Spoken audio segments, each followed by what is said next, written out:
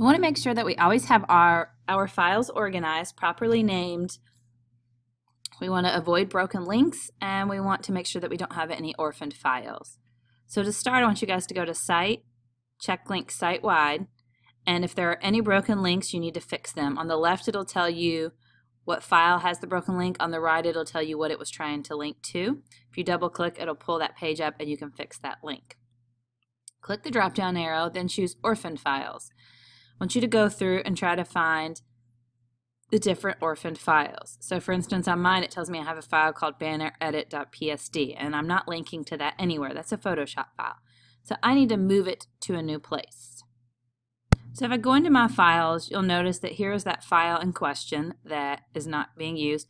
I can move it to another folder, maybe a folder called Other Web Stuff, but for right now I'm just going to move it out of here so that it's not in my site. We can head back to Dreamweaver and keep looking through the rest of those files to see what we've got. It says that I'm not linking to my L4, and I know that it's a page that I don't want to delete, so I need to figure out if I forgot to link it to my review page and go and add that. So if I go to my portfolio page, I realize I've forgotten to link my L4 page, so I just need to go over here and add in that hyperlink. href, and this should be in the review folder called L4.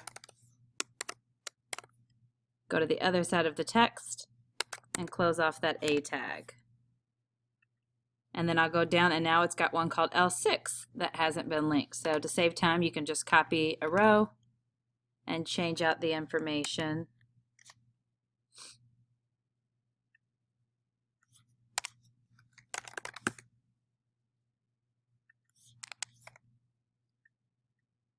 And you can do that until you get all those links cleared up that you've forgotten to do.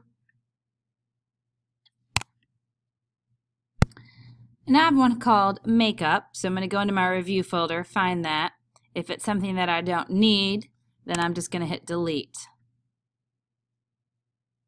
If I'm not linking to the partner challenge, I'm going to go ahead and hit delete.